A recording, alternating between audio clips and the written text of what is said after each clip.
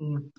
Okay, it looks like a few members of our audience have joined, so we'll now officially make a start to this event. So, good evening, everyone. I'm Nick Vasiliev. I'm host of Booktopia's podcast, Tell Me What to Read. I'd first of all like to begin by acknowledging the traditional owners on the lands on which we meet, and I pay my respects to all elders, past and present, and I extend this to any First Nations people watching this evening. And I am thrilled, as you can see below, to be joined by the author of many mega bestsellers, Jasper Jones, Honey Bee, and of course, more recently, Runt, which we'll be talking about this evening. The one and only Craig Silvey. Craig, welcome. Nick, thanks so much for having me. I'm looking forward to it. It's an absolute pleasure to have you. And for all of our listeners and people watching this evening, before we kick off, we would absolutely love to hear from you. So comment any questions that you would like us, me to ask Craig this evening via our little Q&A icon, which you can find probably in the bottom right or left-hand corner there with a question mark. And we'll do our best to try and get to as many as we can before the end of the event. And if you've already ordered a copy of Runt, let us know in the comments as well and tell us what you think. And let's first of all dive straight into this amazing book that you've put together. You know, you're an established writer. And, you know, with two huge, big, best-selling books under your belt, out of curiosity, was being an author always something that you wanted to do going forward, or did you just kind of fall into it? Well, it's always been a natural inclination that I've had since I was younger. You know, I was an obsessive and voracious reader as a kid. And when it first occurred to me that I could tell my own lies and make up my own stories and give them to other people to read, it was a really infectious thrill. And that has never really ebbed for me. So regardless of whether or not it was my job, I would do it anyway. It's how I process things internally, how I make sense of the world. You know, but it was always my aspiration to connect with people and reach people and tell stories that mattered. And so since I was very, very young, it was always my ambition. Yeah, and often I imagine that being in that author mindset and getting the hang of it, you probably look at the world in so many new and exciting ways because you're always looking for characters and always looking for new ways to kind of view and see things. Oh, we'll get to Runt in a second. Is that kind of the way? Well, I know kind of writing Runt, you know, after the success of, you know, Jasper Jones, people have kind of, you know, when you have a book or books like that become very successful, I imagine people expect you to come out with books that are similar. Was there kind of pressure when you were sitting down to write Runt and kind of live up to books that you'd done previously, or did you just go, nah, we're going straight in and just doing it? That pressure tends to occur to me on the eve of publication. That's when you're more or less aware of the prospect of potentially disappointing hundreds of thousands of people. You know, that's when you feel the most anxious and the most vulnerable because it's beyond your control at that point. Once a story becomes one of these, it's for other people to read and appreciate and delve into and to ultimately define. And that can be nerve-wracking for any writer. But in the process of developing a manuscript, it's really quite beautiful. You're alone with it. You let the story come to you and emerge of its own accord, and you strike up very private relationships with the characters and the stories that they're unfolding to you. And so you tend to want to displace all those externalities, all those realities of publishing and reception and criticism and all those other elements of the job, and you get back to where you try to protect everything that feels pure about writing when it's just you and your story. So in and of the moment, it doesn't tend to occur to me. It's only right now when you ask me questions like that. Yeah.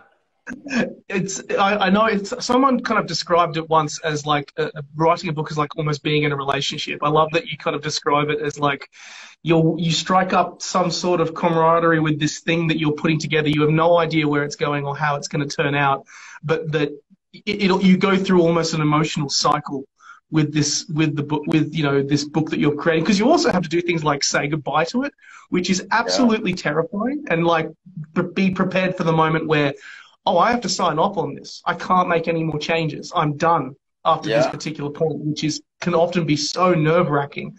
Um, what's a good coping mechanism? What's something after that moment where you're like, okay, I need to find a way to actually let go and emotionally disconnect myself from this book that I've been so invested in? Well, something that certainly helps is the opportunity to tour a book and to share it with readers and to have the opportunity to connect with people, hear their responses, discover what it means to people, what their relationship has been like with the book and its characters, and how it's shaped and challenged and helped to define them. It's a really beautiful part of the process. You come to learn ultimately that the writer, that you, its creator, doesn't necessarily really matter. What really matters is that very sanctified connection between a book and its constellation of letters and the reader who decodes them and creates a story internally on their own terms, using the authority of their imagination and their soul and their history. That's the really beautiful thing about books. So I'm an adjunct to that. I'm not necessarily part of that process, and so it's a really beautiful thing to bear witness to. And it's so lovely to tour a book and hear people's impressions and interpretations as well.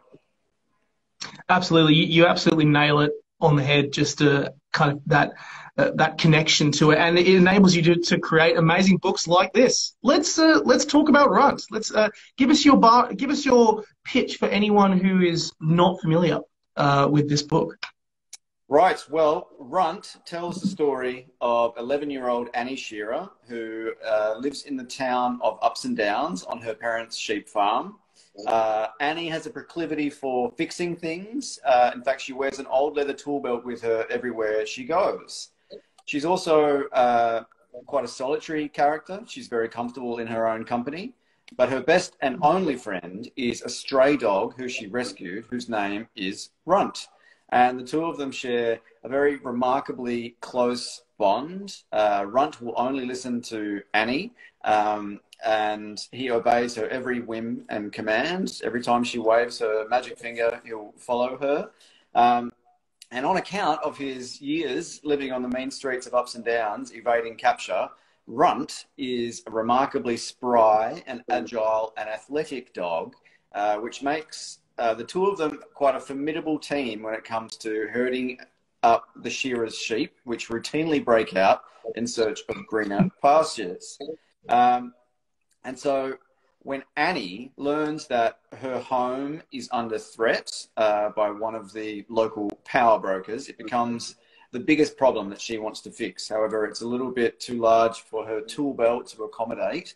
And so she searches for a solution. She stumbles across one at a country fair, the Woolorama Show, when she discovers a canine agility course, and she sees these dogs jumping over hurdles, leaping through hoops, running through tunnels, and weaving through slaloms. And she recognizes that she and Runt might have a competitive advantage, and so she enters. And when she does so, she comes to learn that were they to do well enough, they might qualify for the very prestigious Crumpets Dog Show in London, which offers a cash prize for its grand championship, which would more than capably solve the Shearer family financial woes. So that becomes her chief aspiration. However, there are a couple of bigger hurdles standing in her way. The first and most pressing of which is the fact that Runt will not move. He will not obey Annie if anyone else is watching. It just has to be the two of them. It's their own secret little world. So Annie has to find a way around that. The other issue is Runt's chief villain. His name is Fergus Fink. He's well known in the canine agility course circles. He's quite a nefarious, bombastic, arrogant character. He comes from a long line of Finks. Each of his antecedents have won both the national titles and the Crumpets Dog Show. Everyone except Fergus. He's finished runner-up 15 years in a row, and it's made him quite a desperate man. And so when he sees Runt and Annie, these two vibrant interlopers from the town of Ups and Downs, he will stop at nothing from preventing them from taking the grand prize. Oh God, yes! That you couldn't have nailed it any better. That is, I love it. It's so many exciting things going on. It's absolutely fantastic, and yeah, nailed it. Couldn't have pitched it any better. I want to know what the inspiration for this book was, because it's a very sharp term from previous books that you've done. What was the inspiration for Runt?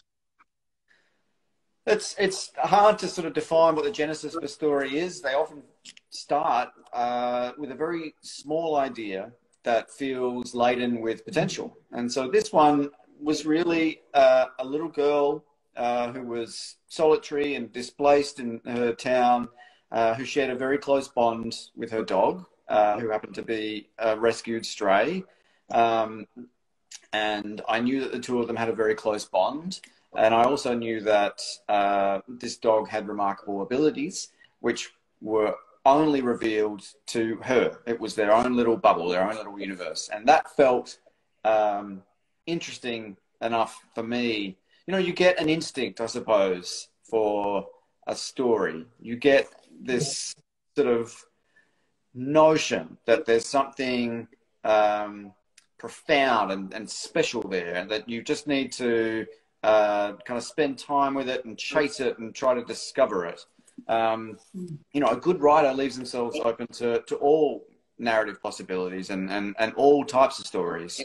And, you know, you do get an intuition for it, I suppose, the same way that, I don't know, pigs can smell particular truffles or something, you know, that you get a sense for a story that other people might not necessarily recognize. And so I knew there was something about this story that felt like bottled lightning, you know, it felt really special. And so I started spending a lot of time with it and letting it come to me and letting it unravel. And I'm so glad that I did. I really love working on this story. It was a really joyful, uplifting, hopeful book to write. I think I needed it. You know, it's... you know, there's a lot of darkness in the world right now, and Runt is a big ray of sunshine. And it was an absolute joy to work on, and I'm really proud of it.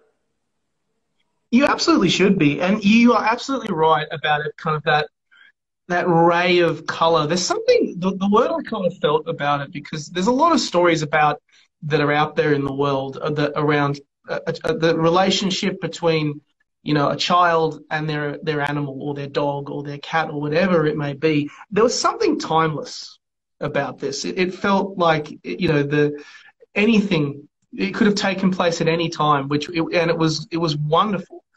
What appealed to you about actually writing this relationship between this dog and this kid on the page? Yeah, I'm so pleased to hear you say that. You know, Runt, I think, is a bit of a love letter to the books that shaped me when I was a younger reader. You know, a book like Charlotte's Web, for example, is still very dear to me, and it's a book that I really treasure. Roald Dahl's work, you know, Danny, Champion of the World, and Matilda and Charlie and the Chocolate Factory.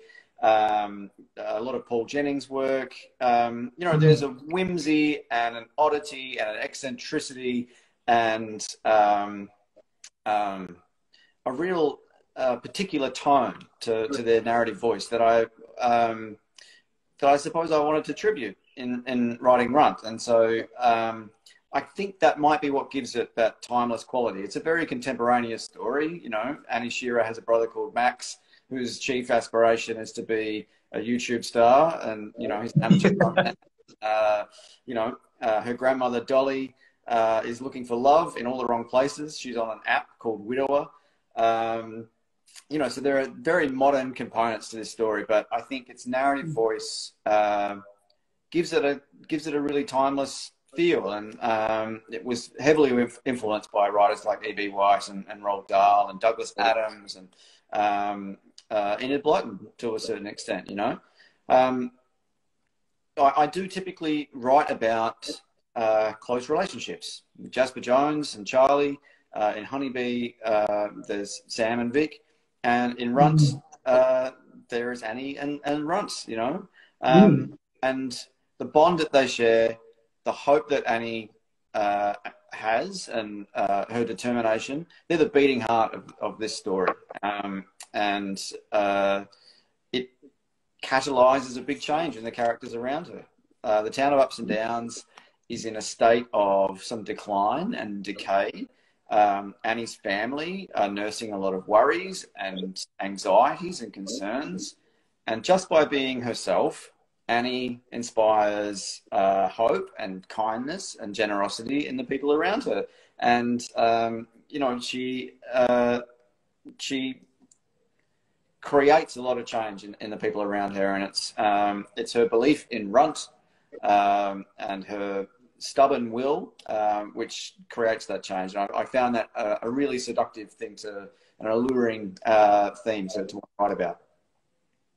Absolutely, and I love that you kind of touch on that. There was a couple of things of similarities between, you know, Runt and your earlier work, particularly this two relationship dynamic that is always at the core of so many of your books.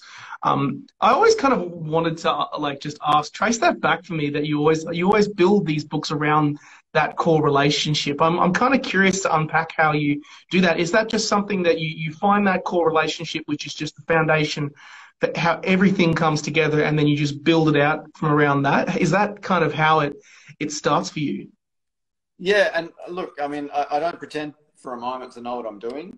I'm thoroughly unqualified to write novels, but it seems to me, subconsciously, I suppose, that I look for a moment in a character's life where there's a restlessness and an opportunity to change. And often in our lives, that comes with the intervention or the introduction of a vibrant new character. Certainly is the case for Charlie and Jasper Jones. It's absolutely the case in Honeybee with Sam and Vic. Even in my first novel, Rhubarb, these two very displaced, isolated people miraculously find each other, and it changes them.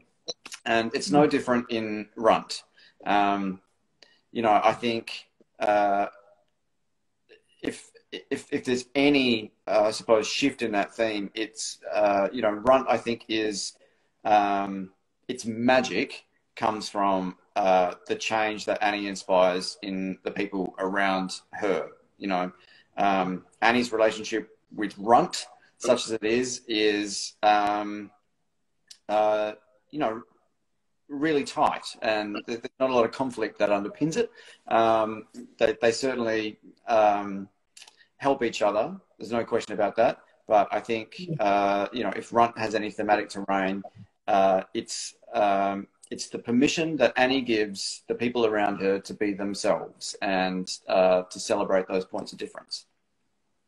I love that. I love that. That's kind of feels like just a button on her character, and like it's hard to always summarize characters to the page, but it's something that just screams out at her, and it leans onto a kind of another point that I thought was an interesting challenge for you, just kind of from looking at this book and seeing what you had to come across, which was also writing something for a younger audience.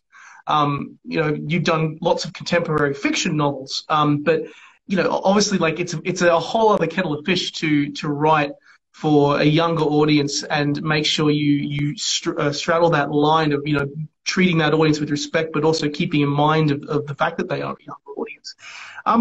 Did it kind of just come naturally with the nature of the story, because you weren't thinking about the audience as, like, you always in that writer's mindset, or did you kind of set out in mind with going, I want to kind of, you know, have that privilege of writing for a younger audience? Yeah, as I say, you begin a narrative journey with something that feels very small, but weighty, heavy, concentrated. And you nibble around the edges of it, and you tease it, and you prod it, and you poke it, and you extract little threads and You spend time with it enough to have these sparks, these kind of discoveries and revelations.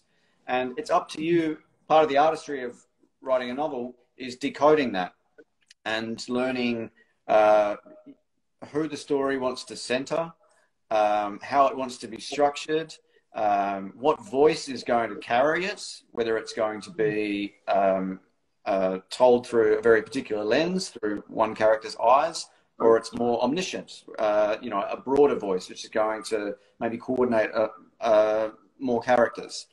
And one of those decisions is going to be who it's for and who might ultimately identify with the story the most. And so it became abundantly clear to me very quickly that this was a book that was probably readily accessible to younger readers. The fact that Annie was our story's hero, the fact that despite there being some more than enough material for more sophisticated adult readers to chew on, I really feel like this is a book for everybody. That it was going to be a story that younger readers would appreciate.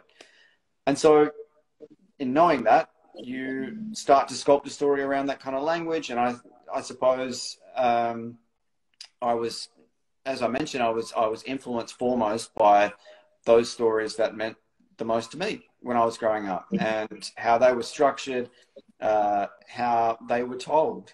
And I found that really kind of liberating. I really loved the permission that I had to be funny and to be whimsical and eccentric and odd, to give characters weird, funny names. I got to employ that Roald Dahlian technique of being quite judgmental and opinionated and a bit wicked sometimes. And so there are some moments in Runt where the narrative voice gets a bit judgy and gets even a little bit cruel. I love that opportunity, and it was really heavily imprinted by the books that shaped me, with a heavy dose of, I suppose, my personal background. Growing up in the country. Having that experience, it left a deep impression on me, and it really flavours the town about ups and downs, and Annie herself.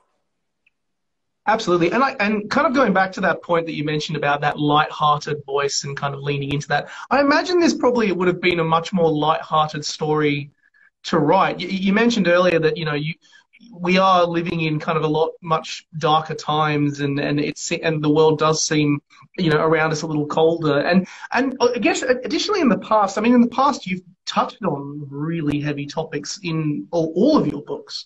I imagine it would have been a relief to sit down and say, you know what, I'm going to write a story like this. Did it feel like that? Yeah, look, I'm a big believer that the right stories find us at the right time. And I think that's true for novelists as much as readers. I'd had the idea for this book in my back pocket for a few years. And, I was always intending to develop it further, but I didn't quite have the creative space. I'd been working on other things. And then a couple of things happened. The first is that I finished the final edits for Honeybee, and I found myself emotionally exhausted, I suppose. I was a bit wrung out and hollowed out by that book. And I was looking for a creative project that felt like a real departure, and that felt very different. And the other thing that happened was a protracted global calamity in the form of a pandemic. And so we all found ourselves suddenly, locked in, or in the case of West Australians, locked out, nursing some anxieties, feeling isolated, uncertain, and many of us contending with some financial concerns as well.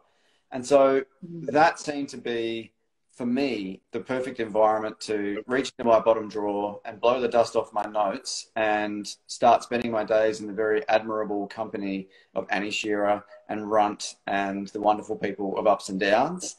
You know, as I mentioned, it was a really uplifting, hopeful story for me to write. I really look forward to attending to the desk every day. And it was, you know, the opportunity to be funny and to be whimsical and to spend time with these characters. It was no chore, you know. It was a deep and robust pleasure, and so it was a really enjoyable process. And you know, I think a lot of that joy is sort of imprinted on the page.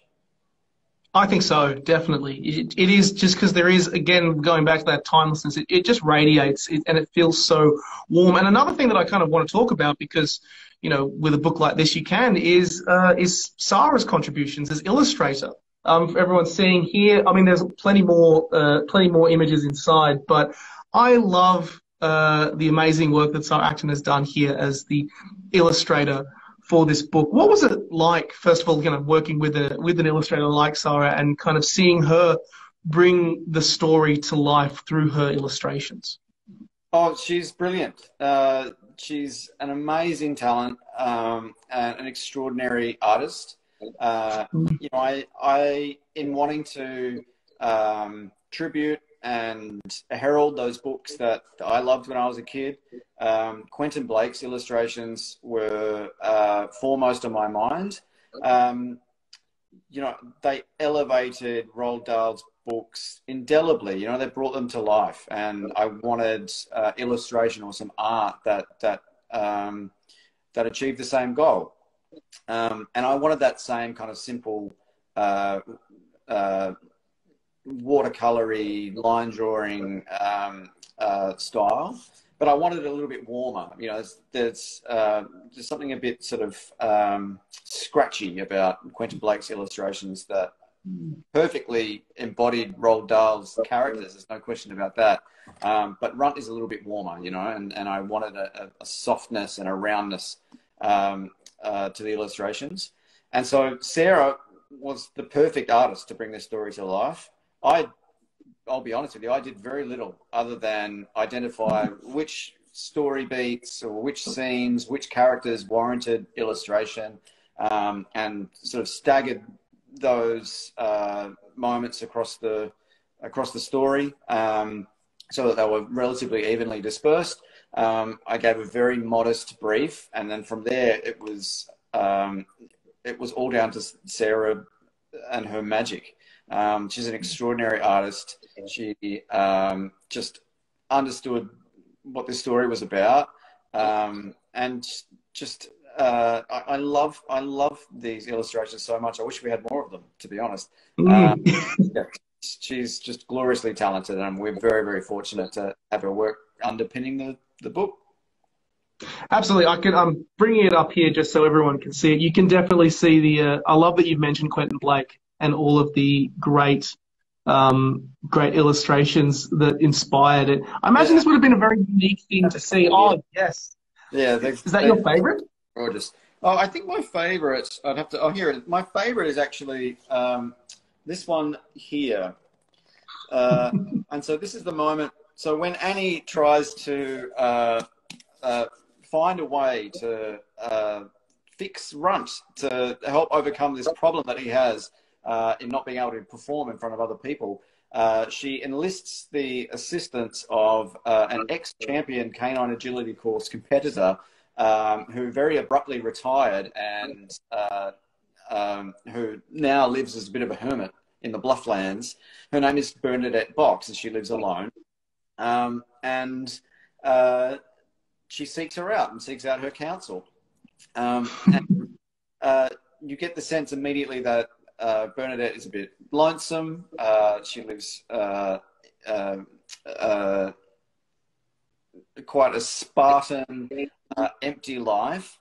And there's something about that illustration of Annie and Runt filling up her home and making it feel very cozy that I just really adore.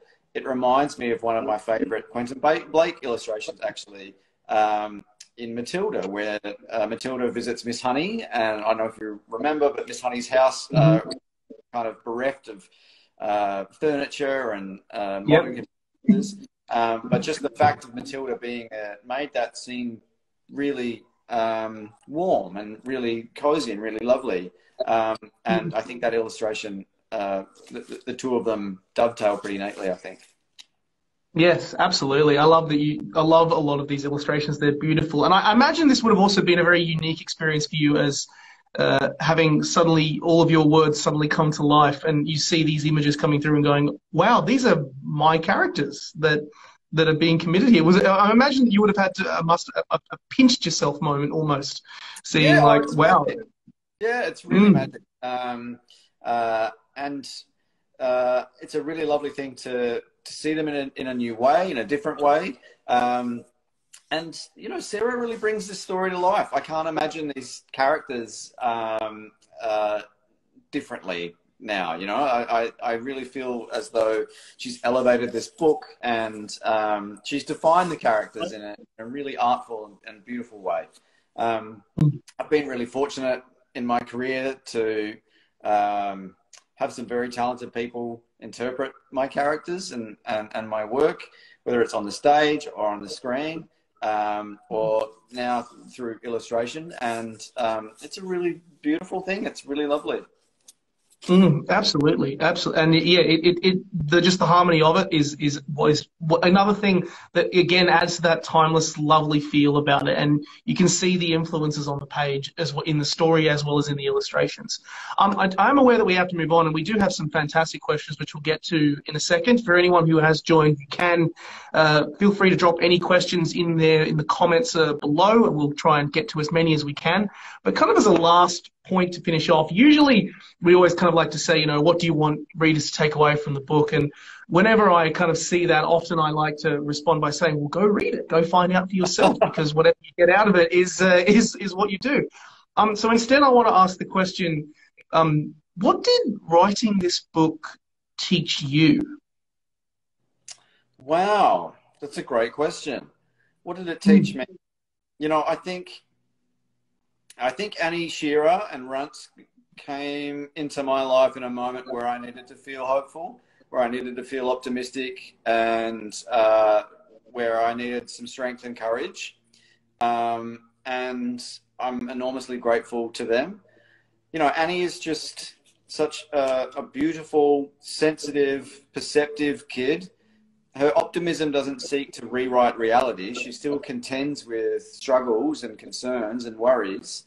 And her determination, her iron will, is something that I responded to. And I think the same way that her family draws strength from that, I did as well. But Annie also goes through a bit of a reckoning where she comes to understand and appreciate that she doesn't have to take on everything herself and fix every problem independently, and that some things really are beyond her own tool belt, and she needs to enlist the assistance of the people around her who care about her. And I think Annie and I share that same revelation, and so I think we both had a moment of clarity. And so I would only have learned that by writing this novel. And so, you know, I owe Annie and her family a debt of gratitude, I suppose. I love that. I love that, like, a character taught you something, a character that you put to the page actually made you look at things in a different way. I think that's fantastic. And just again highlights that not only can you input influence on a book can do the exact same right back at you and make you look at things in a new way. That's absolutely awesome. We have a couple of questions, and for anyone listening, again, you can throw questions in right now. So we've got the first one here from Bereka. I'm sorry if I butcher any of the pronunciations of any of the names here. Was Runt inspired by particular people in your life? Do you often pull from particular people? Well, that's a wonderful question. Yes, I mean, there are some characters in Runt, certainly, who are cobbled together, assembled, I suppose, by some people who have been quite influential in my life. One of whom, I suppose, is Dolly Shearer, who is Annie's grandmother. You know, Dolly is a formidable, loyal, civic-minded, adventurous, ferociously protective, tough as an old boot character. I really adore her. And, you know, I was raised by a line of very tough old broads. And Dolly is a tribute to all of them, you know, from my mother to my grandma Joyce, who shared Dolly's affinity for joining every sport and committee in her country town. You know, Dolly's a member of every sporting club, and you know, she was an ex-boxer. You know, she's just up for it, you know. And that was my grandmother. Also my great auntie Doll, who you know, I was a little bit afraid of, to be honest with you, but she was ferociously just loyal and lovely and wonderful, and cared deeply about her family. So all these women, I suppose, got stirred into the pot, and out came Dolly Shearer, and she's a bit of a tribute to them all. Yeah. I love it. That's fantastic. And you always pulling from those people in your life. Amazing.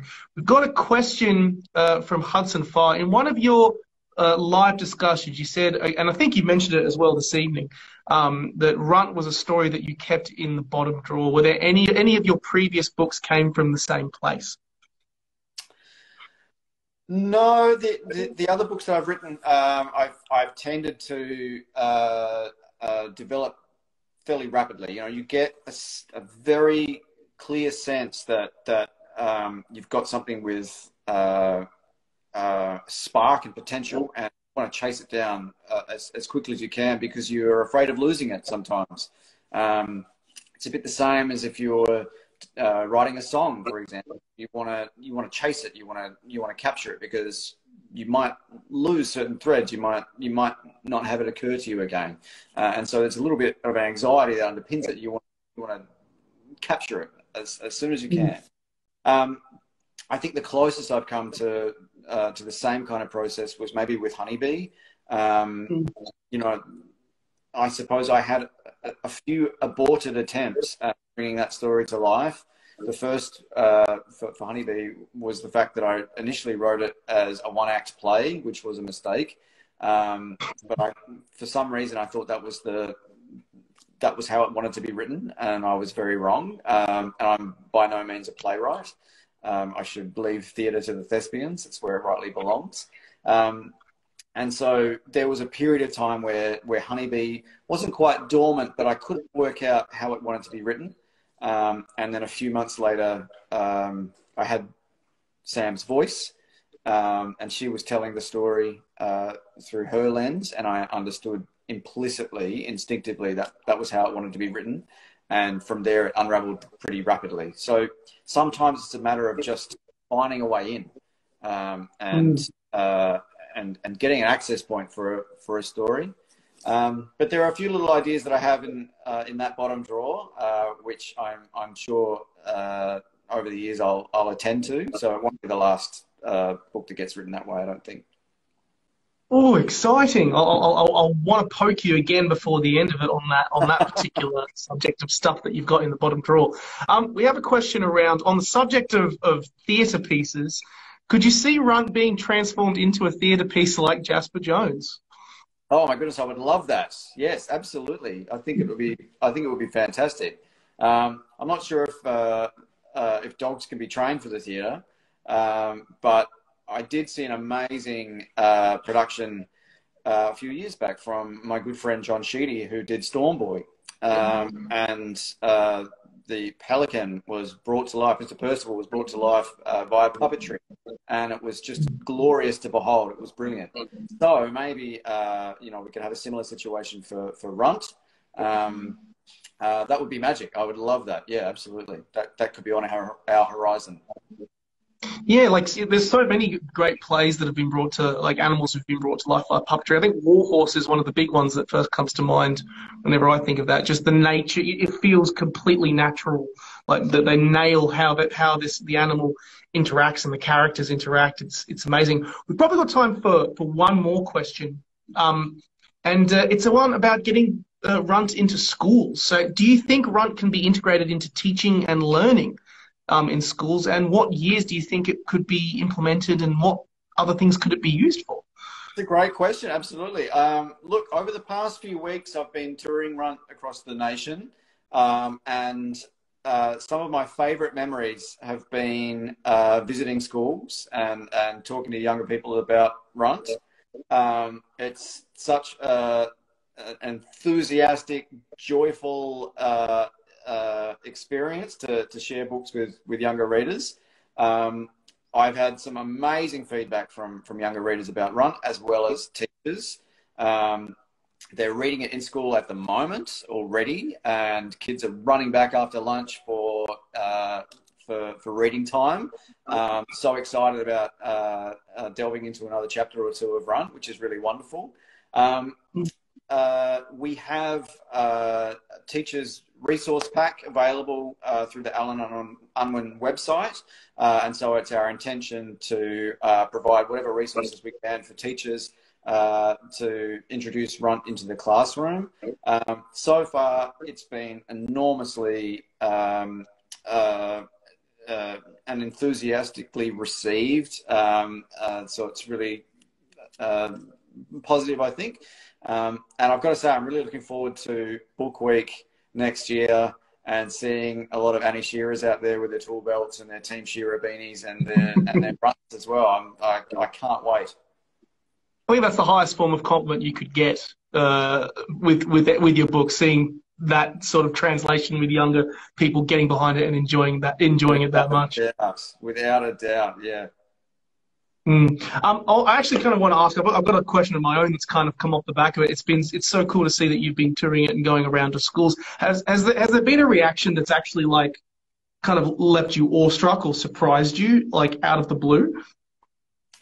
Oh, look, I mean, it's the kids who have fallen in love with this book are just so lovely and so giving and so kind. You know, I think sometimes we lose sight of how sophisticated younger readers are, and the simple fact that they demand the same ingredients of a good book that anyone else does, you know? And so their interpretations, what they give to a book is just as profound as anybody else. And so I'm really delighted in sharing a book with kids. I think my favourite part has been just making them laugh. It's been a really wonderful thing. Part of the presentation is I show them what a canine agility course championship looks like when it goes right.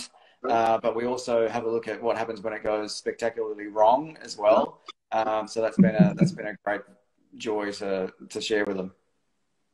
Oh, I love it. I also love, saw a message there from Sarah is Pondering, saying costume challenge for next year. Yes. To dress up like Annie. Yes, please. I can't wait to see that. I could honestly talk to you all evening. I know I could, but I know that you are incredibly busy, and you are obviously still doing a lot of stuff with this book. So I'll finish up by kind of saying, what's next? What's up next for Craig Silvey after you've finished touring Runt? Well, I'll be touring Runt throughout next year and potentially beyond. But at the beginning of next year, we'll continue with the development of the Honeybee adaptation. I've sold the option to a fantastic producer. It's our intention to adapt it as a 6-part series. And so we're just assembling our writer's room at the moment and looking for partnerships. And so that'll be next. Beyond that, we're very, very hopeful that Runt will be adapted for screen as well, and so that may be happening quite rapidly. And beyond that, my next novel appears as though it will be a Western that is set in Western Australia in the goldfields at the turn of the 20th century. I'm really excited about that, and so if I can assemble a little bit of time next year, I'll start work on that. Oh my God, so much going on. I feel like I have so many questions, and I know that we've run out of time. Diving into historical fiction would be absolutely amazing, but those adaptations sound absolutely incredible. I mean, for anyone who has read Honeybee, first of all, go and do it. Just that is, I am waiting with utter bated breath for that adaptation. That sounds absolutely exciting. Wow, you are busy. You are busy. Yeah, yeah. Again, I could talk to you all day. Unfortunately, we have run out of time. So I'll finish off by simply saying thank you for taking time out of your day to chat to us live over Instagram. And it has been an absolute pleasure, Craig. Thank you so much for joining us. Oh, Nick, the honour's all mine, mate. Thank you so much. I really appreciate it. And let's do it again sometime. Absolutely. We'll do it. Hopefully we can do it again with the next book that comes out, and I'll be even more excited to suddenly see to be sitting down to reading a Western from Craig Silvey. To everyone who's watching this evening, thank you so much for joining us. It's been a pleasure answering your questions, and it's been great chatting to Craig, of course, about his brand new book, Runt, which you can get a copy of. Be sure to tag your friends and family in the comments. Link them down below in the description, and we'll include a link to the book Runt in our bio, so you can order a copy of it for yourself from booktopia.com.au. If you enjoyed the discussion, you can order a copy of it. And again, thank you so much for everyone watching today. Thank you so much, guys. Have a great night.